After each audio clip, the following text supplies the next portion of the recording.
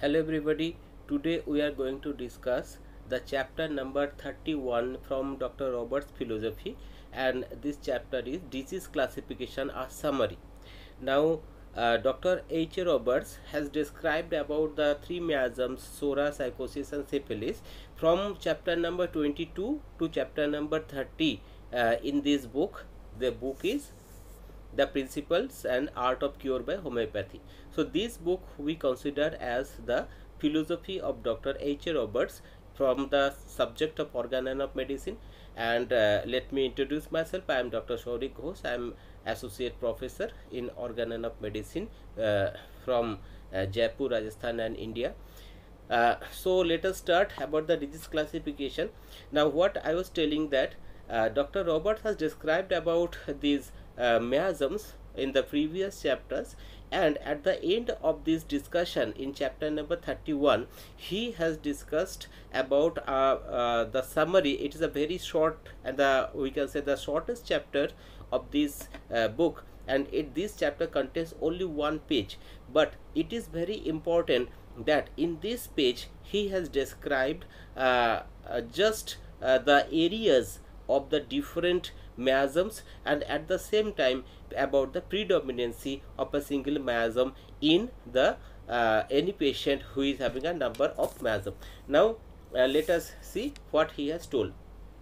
From the very beginning in this page, in this chapter, it has been discussed that when we summarize about the different stigmata, and this stigmata means the miasm. So this stigmata, and remembering that we may get all the shadings of all the stigmata in their groupings in our patient, but one stigma will predominate about all the others. So we see that in a patient we can get a number of symptoms which may indicate different types of miasms, and even we can get all these miasms in one single patient, but there must be one predominant miasm. It is very probably to be one predominant miasm with all the others. So this predominant miasm, it is very important for us for the selection of the remedy. Now we see that the accentuation of sora is functional, that of the syphilis is ulcerative trend, and the psychosis is infiltration and deposits. This is given in this chapter. Next, so when we talk about the areas in which part of the body the miasm of the sora, the syphilis and the psychosis are affecting, so we see that when syphilis is suppressed, it spreads on the meninges of the brain. We get the larynx is disturbed and painful.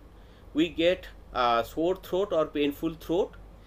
This syphilis, it spreads, it affects the eyes, the bones and the periosteum. So these are the areas where syphilis can attack. Next, now the area of sora, we know that sora is the mother of all the other miasms, and it contains 7/8 of all the diseases. So we see that the areas of sora is the entire nervous system. Now it is a matter to understand that the nerves are present throughout the body, and wherever sora is affecting the nerves, the related organs are also affected. So the starting point of the dysfunction, which is by the sora, it is affecting the nerves. There are the functional disturbances, and which is ameliorated by surface manifestations. So this is the sora. Another that is the psychosis. The area of the psychosis is pelvic and the sexual organs. Psychosis causes the worst form of inflammation, infiltration of the tissues. It causes abscesses, hypertrophy and cystic degeneration. So we see that psychosis, generally we get the primary manifestation of psychosis as a cauliflower like growth, and here these organs are affected by psychosis. Now when psychosis is suppressed severely, the mental conditions are affected, and the patient may have the following thing, that is the dishonesty, there is the moral degeneracy, and mania may develop within the patient. So it is very important thing that the mental symptoms of the psychosis or the psychosis, when it is suppressed, it may affect the patient in the higher centers, and the mind may be affected in such a manner that all the morality of the patient may have gone. So in very short, Dr. Robert has discussed about the areas where this syphilis, SORA and psychosis can affect. And at the last, he has described that consideration of this stigmata has inestimable value or to construct the totality of the symptoms in a patient.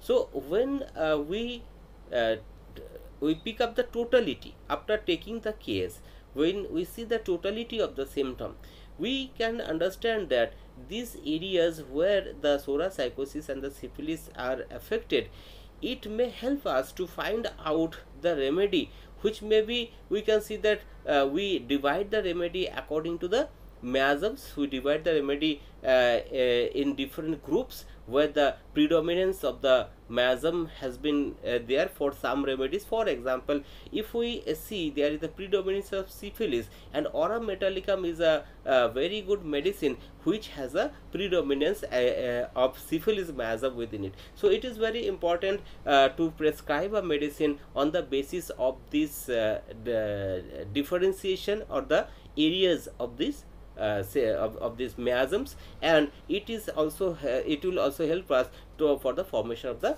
totality of symptom. At the end, we see that it is written by Dr. Roberts in this chapter, when we are considering a case manifesting mixed stigmata, there is always one or more prominent, and this will be one requiring relief. So this stigmata, among the many, among the three others, one must be a prominent.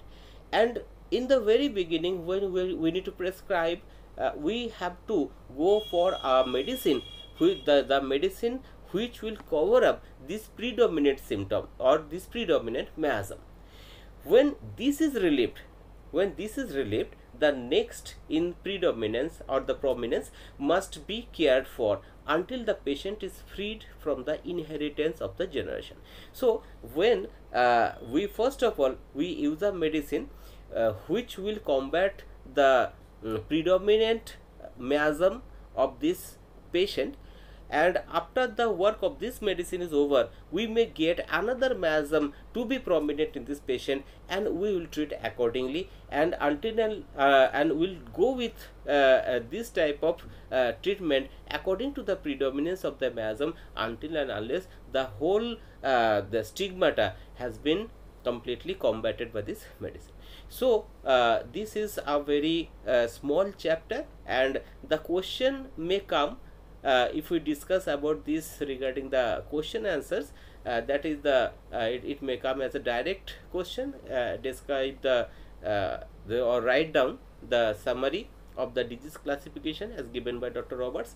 Another thing is that this is very important for our viva examination, where the examiner may ask you about the areas of the different miasms where it may act.